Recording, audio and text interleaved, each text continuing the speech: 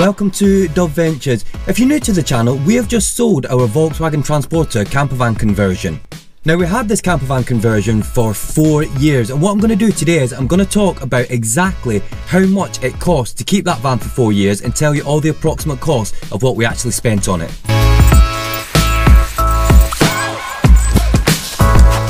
So first of all guys, how much did the van actually cost 4 years ago when we bought it? Well, we bought it as a panel van and it cost us £21,000. Now, as soon as we bought it, one of the main things that we got done that cost like the most amount of money for one thing is we got a rock and roll bed fitted, and that cost us £1,500. Not long after that, we then got a electric leisure battery system fitted into the van, and that cost us about £500. One of the main reasons that we got the electrics done quite quick when we got the van is because we knew that we wanted to get a diesel heater. So we got an air dispatcher diesel heater, and that cost £1,200. We got 2 windows fitted to the side of the van. One of them was a fake window, but the other one was a window so you could actually see outside, and that cost us £300. Now, we actually got the insulation done on the van as soon as we got it, and that cost us almost £500. Cut a long story short, it turned out that they didn't do that, but we've done a video on that if you want to check that out. But yeah, so the insulation eventually, when we did get it done, cost £500. So far, we'd spent £3,700.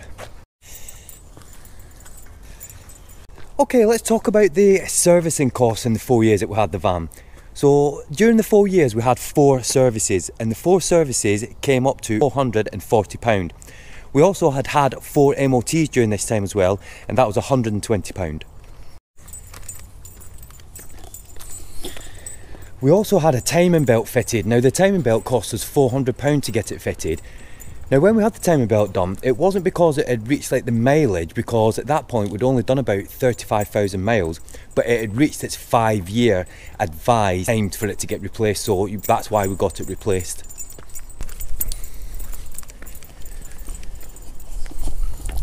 So 4 years of maintenance costs cost us £960. So guys, the tax and insurance. The tax and insurance for 4 years cost £3,100. So guys, then we've got the general wear and tear of the van over the 4 years. To be honest, there wasn't that much that we needed to really do with the van other than the servicing. We've already mentioned them costs, but one thing that we did have to do is we put 4 new tyres on the van, and that cost £500.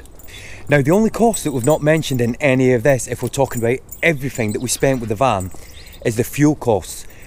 Now, we had the van, like I said, for 4 years, and we did 19,000 miles in the van.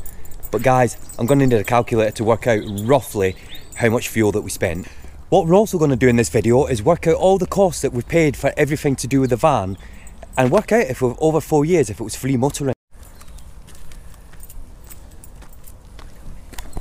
Right, so what I'm trying to do now is I'm trying to work out like how much it's cost for 19,000 miles of fuel cost. Now, the only way that I can do this is by getting a rough estimate, and by doing that I'll have to work out the average miles per gallon on the VW Transporter. So looking at this, it turns out that the miles per gallon is going to be quite difficult to work out, but looking at an average between 27 and 44 miles per gallon for a 2015 Volkswagen Transporter, I'm going to put it at around about 35 miles per gallon. So I need to try and work out that if we did 19,000 miles and we got 35 miles per gallon, I'm going to get an approximate figure. And you know what guys, it is going to be approximate because it's going to be quite difficult to work this out, because obviously fuel prices change all the time.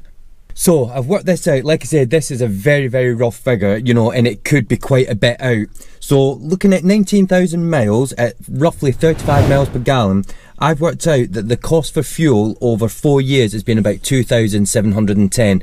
Now, that is a real like estimated like amount, you know, it's probably way out, but just to get a rough figure, because fuel prices changing all the time, it's quite difficult to do. So we've took everything that we paid for the van, including the price of it, the maintenance costs, the things that we had done to it, tax, insurance and fuel costs. So let's work it all out and see how much it actually comes to, and then I'm going to tell you how much we actually sold the van for. So owning the van for 4 years cost us £29,260.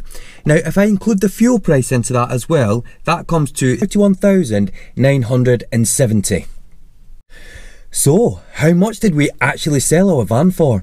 We sold it for just under £30,000. Now this figure that I've told you before, without adding the fuel cost on top, 29,260. We actually made money on the van. Now 4 years of ownership and all the mileage that we did and all the memories that we have from it, that's not bad going. Now I do know that when we sold the van, that van prices had increased, but still it's pretty much free motoring. Now if you do include the fuel price, it means that owning the van for just over 4 years didn't even cost us £2,000, and that's including everything that I'd listed. Now, we didn't have a typical layout in our camper van. It was a rock and roll bed, we had the electrics, we had a heater, you know, and we had like some storage units in the van. Now if we'd have put like the full conversion kit inside, we probably would have made even more money on the van. What do you guys think? Put it in the comments below.